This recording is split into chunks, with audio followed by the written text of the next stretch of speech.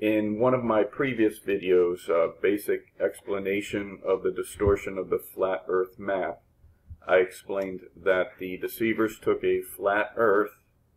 projected it onto a globe, drew lines of longitude and latitude on the globe,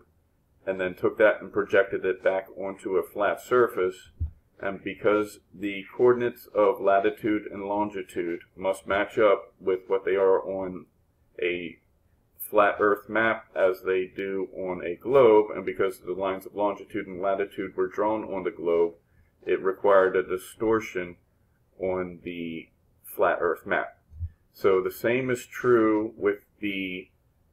Mercator map as it is with this North Polar azimuthal equidistant projection map. The only difference is the deceivers took a flat Earth, projected it onto a globe, drew lines of longitude and latitude, and then placed that onto a cylinder and unrolled the cylinder onto a flat surface, and this created distortion in a different way. I'm not going to go into the math of it because it's important to understand the mathematics behind the